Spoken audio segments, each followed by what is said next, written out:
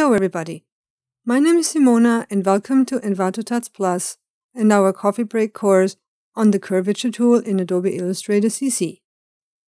The Curvature tool in Adobe Illustrator CC is fairly new, and it's a really fun little tool.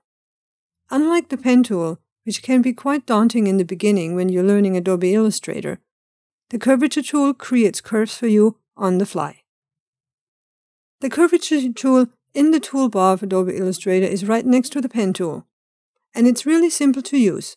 You can create quickly shapes like circles, wavy lines, straight lines, zigzag lines, or even more intricate designs, and all that without the pen tool. The Curvature tool helps you to create precise curves and lines without much fuss.